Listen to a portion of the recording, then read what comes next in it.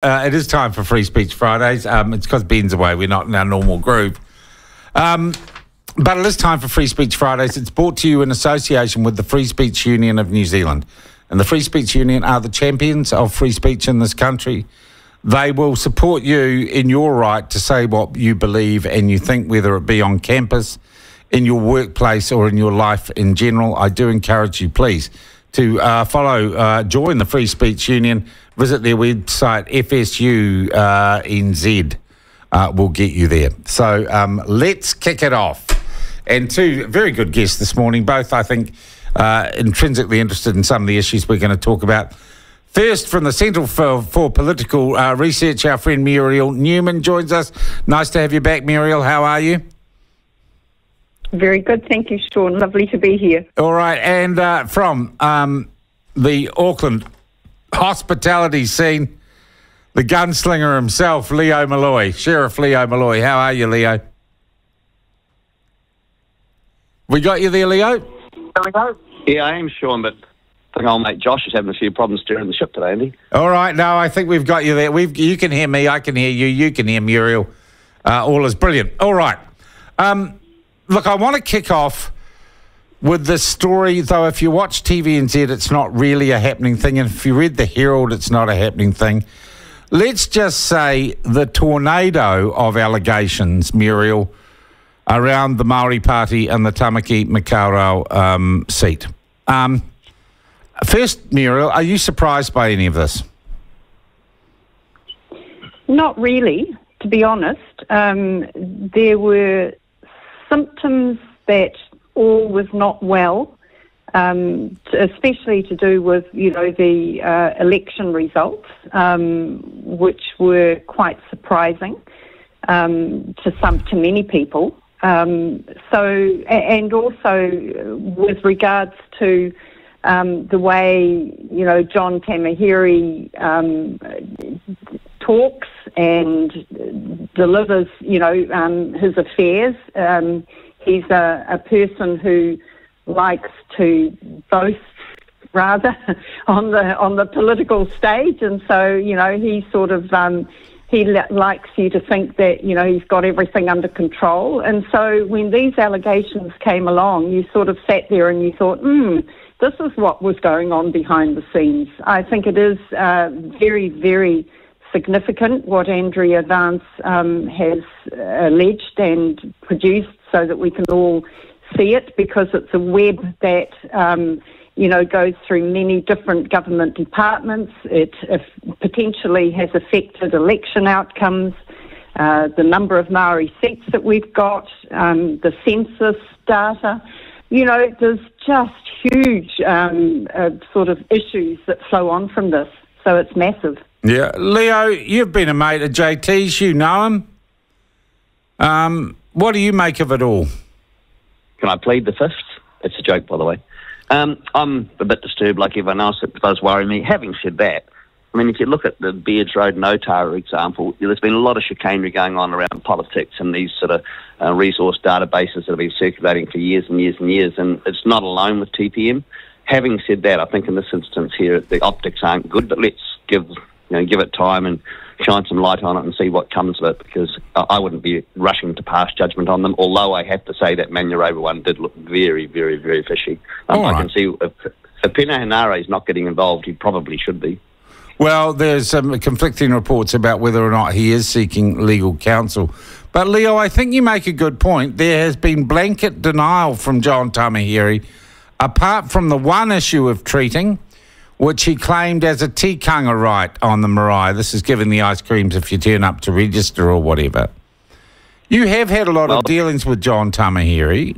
Do you? Yeah, but do you think do you believe his denials? JT is a lawyer. He's had a lot of experience in the arena. He's pretty streetwise. If he's denying something, you'd need to read the fine print and see what exactly he's denying. As to treating, though, seriously, you're bringing prisoners down off roofs with KFC. You're offering people $300 and a bag of Pizza Hut stuff or something to go and get vaccinated. Treating's become a part of life, and there's a certain type of person who expects it nowadays. So I wouldn't make too much of the treating matter. Okay. Muriel, it may well be, and there has been, and we must mention that JT says nothing to see here. It might be that all this goes away. It also appears this morning and from issues this week, Penahenare is being quiet and Willie Jackson seems to be standing by his mate, though Chris Hipkins says these things are disturbing, indicative perhaps of tensions within the Labour Party caucus.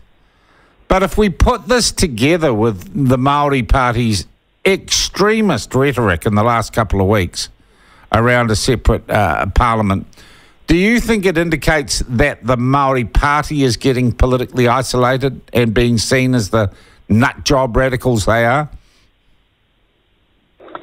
Yes, well, I think we've all watched in disbelief, really, the way it's all ramped up. They signalled after the election that, they were going to be more radical, and, I don't think we thought that they would go as far as, calling for a new parliament and all the rest of it. So it is a worry. It's a worry for the country because we don't usually see such radicalism from the House of Representatives. I mean, we see it on the periphery, but not usually right in the heart of it. But also it's a huge problem for the Labour Party because, if they need the Māori Party to form a new government in the future, then, the Māori Party are quickly making themselves appear quite toxic and to the general population. And so, I think that's why Hipkins has got a bit of a difficult job at the moment, trying to distance himself from them without actually alienating the fact that they might actually need them in the future.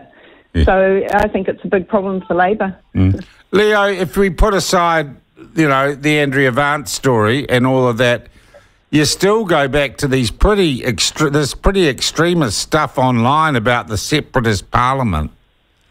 Yeah, I get all that, and we had this conversation 2 weeks ago, and I said then that I think JT and the TPM focus far too much on the negative side of their brand, the left-hand side of the bell curve, and they have an opportunity here to do something constructive, and they appear determined not to. They want to be divisive for reasons. The only thing I can, if you rationalise it, the only thing I can attribute it to is they're trying to get the disenchanted members of the Labour Party to shift over, which is possibly true. But while we're on the subject, and it's all very well to point your finger at TPM, didn't we have a party called the Green Party with 14% of the vote who are running around supporting internationally recognised terrorist organisations quite openly in Parliament?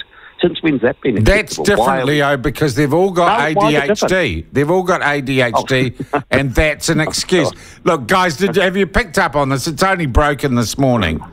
Tori Whānau has announced she's been diagnosed with ADHD, and if she's lucky, a little bit of autism, and that's why she's such a hot mess when it comes to being Mayor, Muriel. Oh, for goodness sake. Yeah, no, it's just ridiculous. I mean, you can blame what you like.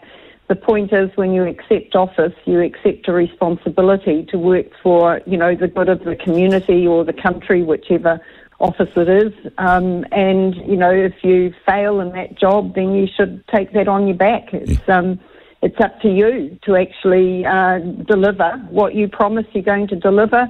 And if it's a betterment of the community or the country, then, so be it. That's what we expect. Yeah. And Leo, I mean, if anyone's got ADHD, it's you, mate.